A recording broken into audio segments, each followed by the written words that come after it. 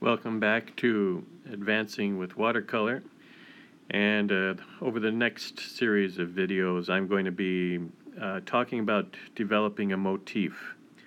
This is a process by which we take a singular subject and approach it in a number of different ways, varying the technique, varying the design, varying the image.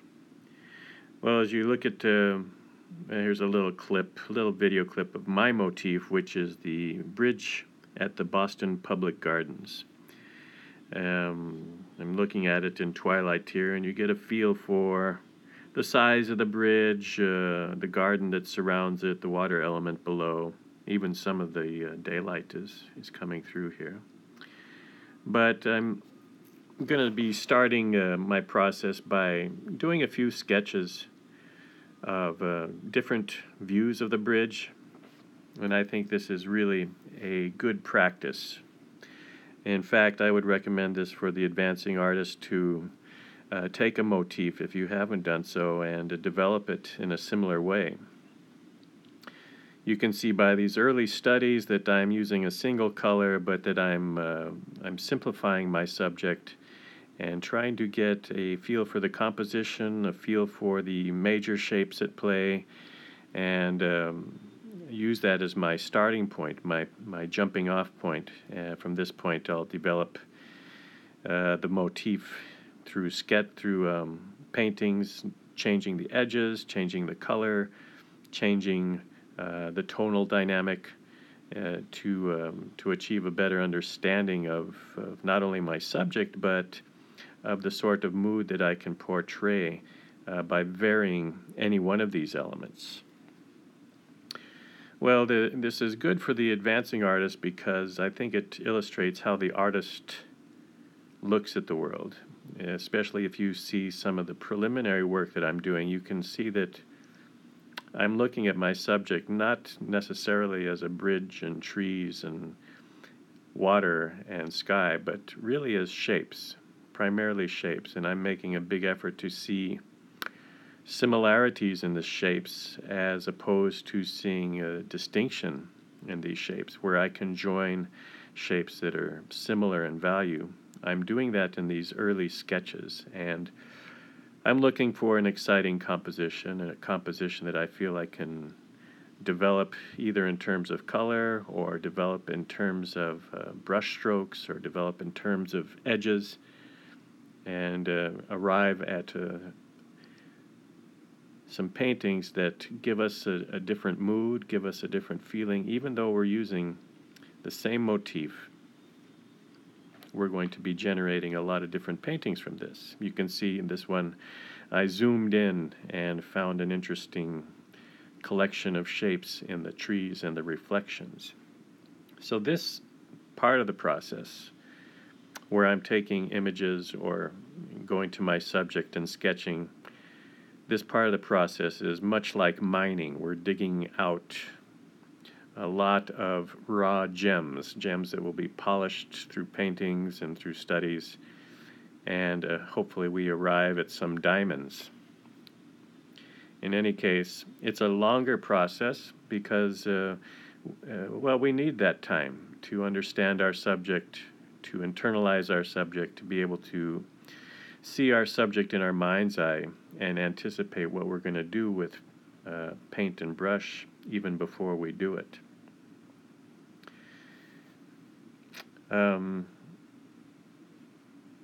You heard me just describe the mind's eye, and I feel that more and more what I'm teaching is the ability to look at nature. Before I go deeper into that, have a look at this photo. This might be a photo that I won't develop. It doesn't have much appeal to me, and I think the main reason it doesn't appeal to me is the overall symmetry. It happens to be the most photographic view of the bridge, but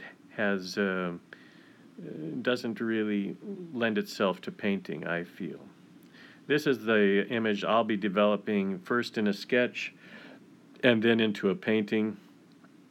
And you can see that there's a interesting shape that's coming out of that image, a shape which I've developed in a tonal study, and I've connected the tree to the bridge, to the adjacent tree, and to the shadows underneath.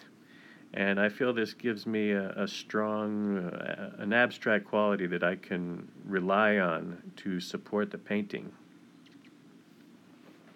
So I've got my sketch in place, and I'm going to start with a couple of washes. These washes are the lighter part of the painting which I feel should come first. It's the sky. And in the sky, I want to indicate that there's a movement of light going from left to right. I do this primarily through the use of a graded wash.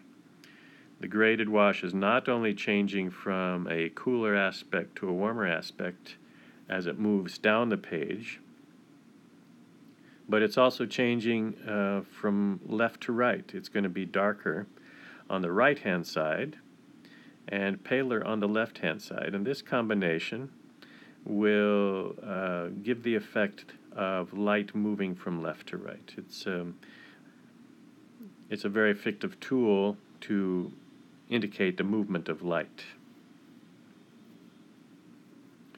So to return to an earlier point, I started to tell you that in my teaching, I feel I'm teaching students to see as much as to paint.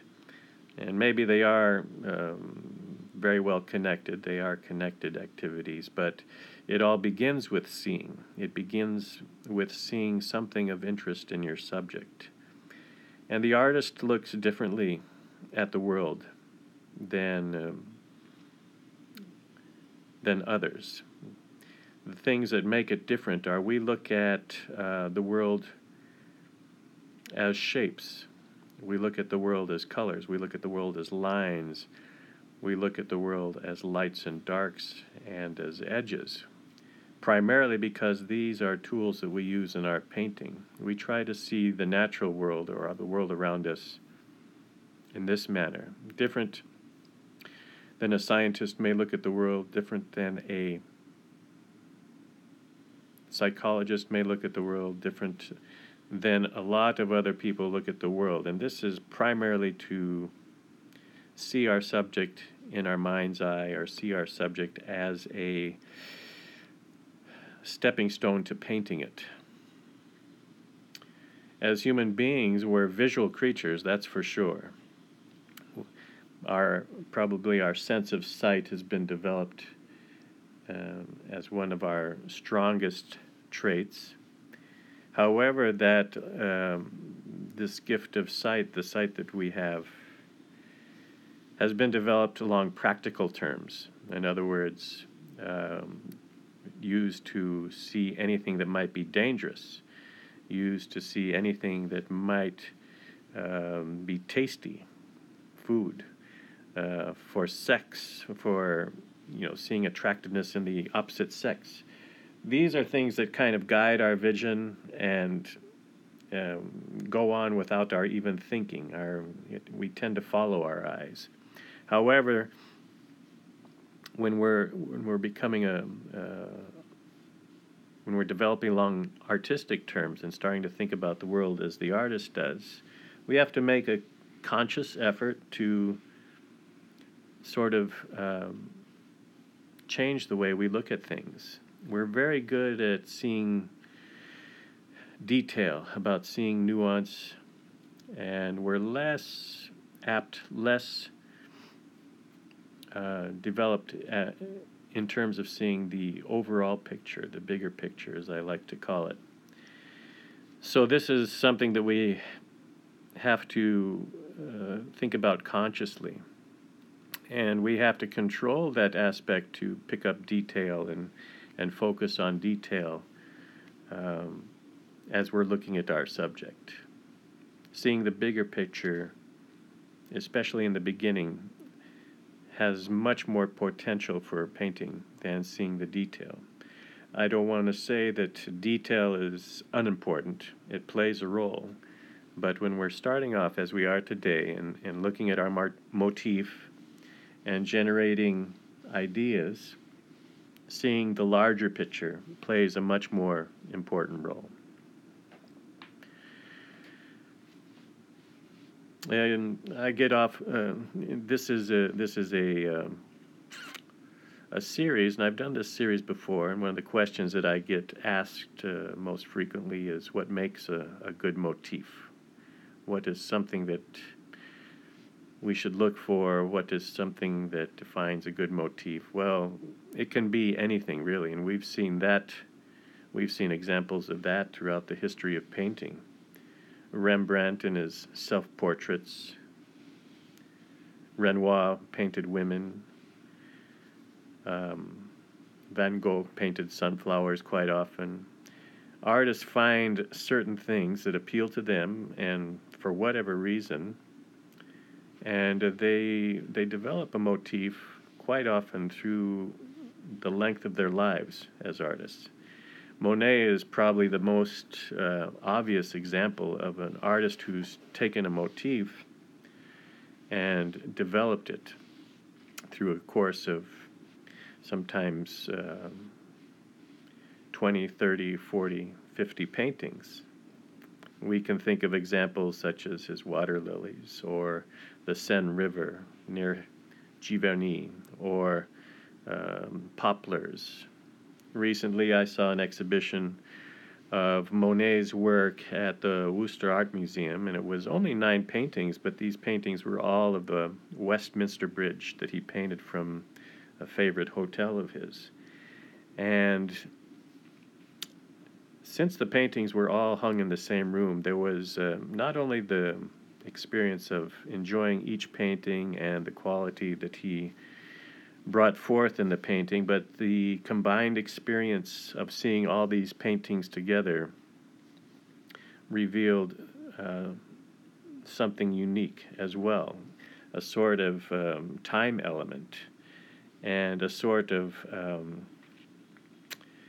composite of images that gave you a greater feeling of the atmosphere that he was painting and the light that he was painting. And something sort of indescribable or indefinable came out of looking at that exhibit as well. And I believe this is how Monet wanted these paintings to be seen together. Unfortunately, they've been collected by many different people and are scattered throughout the world, so to be able to see an exhibit of the series that he did is unique and really worthwhile. If you have a chance, I recommend you to see an exhibit of Monet's series. In any case, your favorite artist, I'm sure, is probably doing something similar with a motif. There is a big advantage to pursuing a motif. Typically, the student artist picks up one subject, does a painting of it, then moves on to the next subject, does a painting of it, etc. But with developing a motif, we have a chance at prolonged study of a subject, and to see the subject in different ways, to look at it, well, in the case of the bridge at the public gardens, I can walk around it. I can look at it from different angles and find views that appeal to me. I can see it in different seasons. I can see it at different times of day. And to me, this is what goes into making a good motif, is something that you can see in a different context and pursue it in this manner. Much better than just doing the same painting of the same subject over and over again. Soon that would be boring. But if we look at it in terms of changing the light a little bit, changing the technique a little bit, we can certainly find material to work with this subject over a long period of time.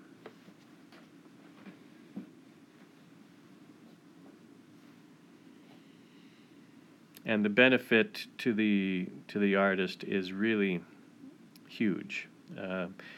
What happens in the course of developing a motif, in the course of spending some time with a single subject, is you begin to memorize some of the physical components, whether they be parts of this bridge, or parts of a landscape, or parts of a house, or the expression of a pet, or whatever sort of motif you pursue, you begin to memorize it. And this is a big advantage. The reason it's a big advantage is because you spend less time in study and more time in thinking on how to express this subject. Let me give you a parallel example that I use a lot, and I think you'll see the connection. The musician, when they pick up a new piece of music, and it could be a short piece, it could be a very long piece, the musician picks up the piece and begins to read it and play it, and soon after that they begin to memorize it so that they can play it without looking at the score. This is the goal, to internalize the music, to have it in your body so that you can play it without seeing the score. And this completely liberates the musician. We say they can play it by heart. And this by heart part is a very important component, being able to put yourself into the music the way a musician does. Often you'll see a concert violinist or concert pianist close their eyes and move their body as they're playing the music. In essence, they're bringing the music out from inside. And we can do the same with painting, but we have to know our subject. We have to spend the same amount of time and effort internalizing our subject. This is my feeling anyway, and in many of these early paintings, I'm getting to know my subject with the hope that later on I'll be able to perform it. So this is a big plus for the growing artist, is to be able to, in essence, come to know their subject so well that they can even put away the source photo or have nothing in front of them and paint this subject. When you do this, when you reach this state, you start to tap into the creative side of your consciousness, and you begin to improvise. This idea, improvise, is another term that's largely defined with music, but we can use it in our painting. And part of the goal of this series is to reach that point where we can improvise a bit. And it does take time. It's not, for me anyway, it's not something that's accessible until I start to get to know my subject well. Then I feel I can play with the color aspect, I can play with the shape aspect, I can play with the tonality, and I can play with the edges. And when I have this subject internalized to this state, I know that I'm paying much more attention on what's happening with the painting. I'm not glancing side to side every few seconds to check my measurements, to check my subject to see if I'm aligning things properly or putting things in the right place with the right color. No, what I'm doing is giving almost 100% of my attention to what's happening on the paper. And for the watercolorist in particular, since it's a very animated media, this is useful. You can respond to things that happen on the paper. This is different than saying, "Uh-oh, I made a mistake," and starting to lift out a part or adjust a part. You can respond to that and make something of it very often. So it changes the mindset when you have your subject internalized and can think of it as an improvisation. Well, all this while I've been painting, look at the subject, that dark is really starting to play a big role in the painting. It's unified along the bottom, and we start to feel a sense of integrity in this lower section of the painting. Of course, my goal here is to now carry that same darkness, that same strength up into the upper left-hand side of the painting, and paint that shape of the tree. This was really my impetus for picking up this image. Was I loved the way the dark shape traveled from the tree through the bridge to the other side. I felt it created a strong image and something that I could see as a sort of foundation for any sort of color work or edge work. If I could get this shape of this dark shape moving across the painting, I felt that gave me a foundation for anything that I wanted to add to it.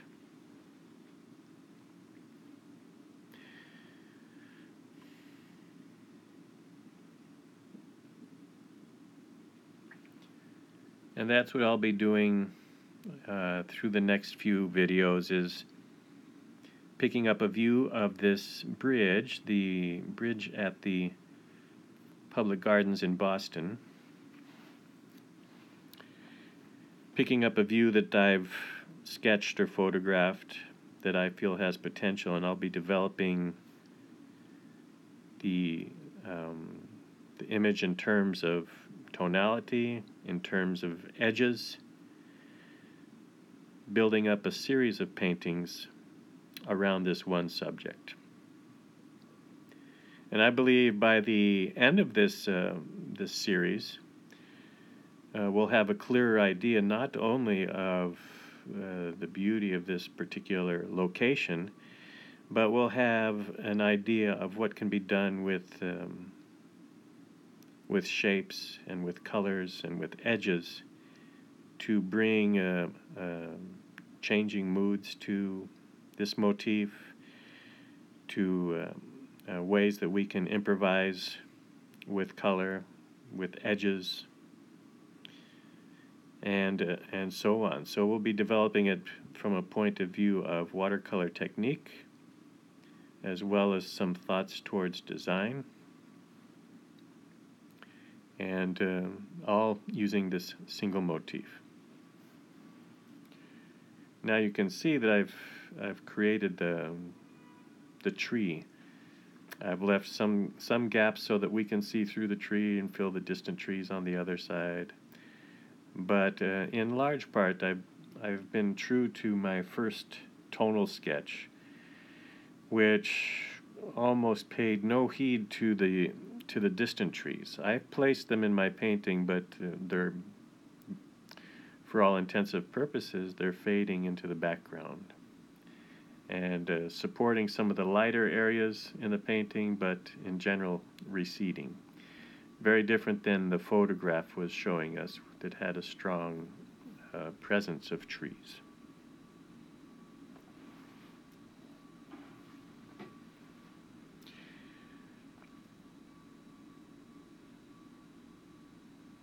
Adding some figures and adding some details to the columns at this point.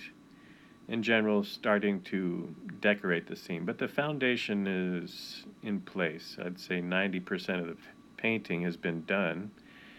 Everything that's added at this point is to make the expression a little more subtle, adjusting a few areas to make them recede, adding a few brighter colors to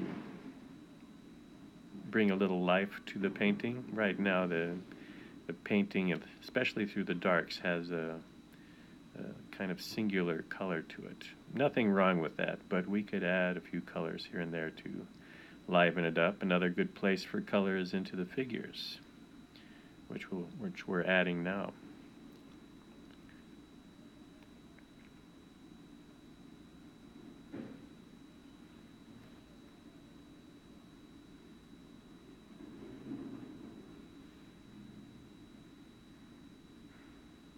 I've done this sort of development of a series most recently with the Trinity Church in Boston, and I'm going to provide some links into the description of this video, and you can follow those links to find a number of things.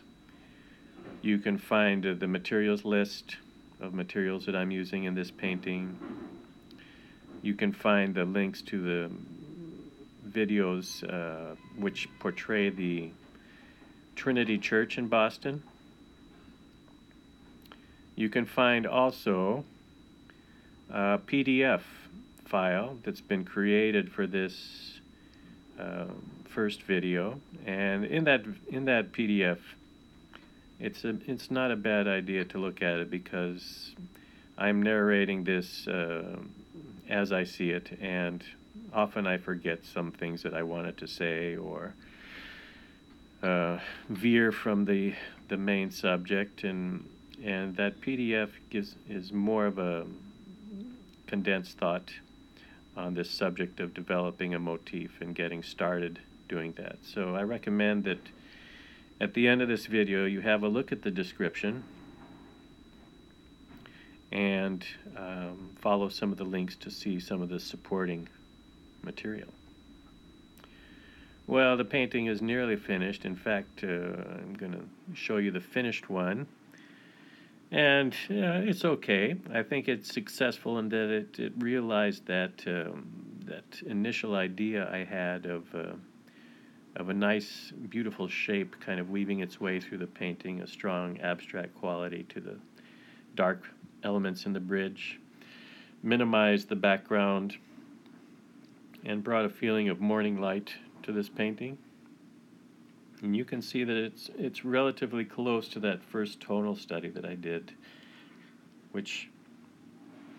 in which I feel I simplified what I was looking at and started to get a direction for the painting. So I'm going to continue with this series over the next few videos. Next week I'm going to be developing edges with the same motif, the public gardens and the bridge at the public gardens. And so have a look at the description to see some of the supporting materials that I've created for this video. Thank you.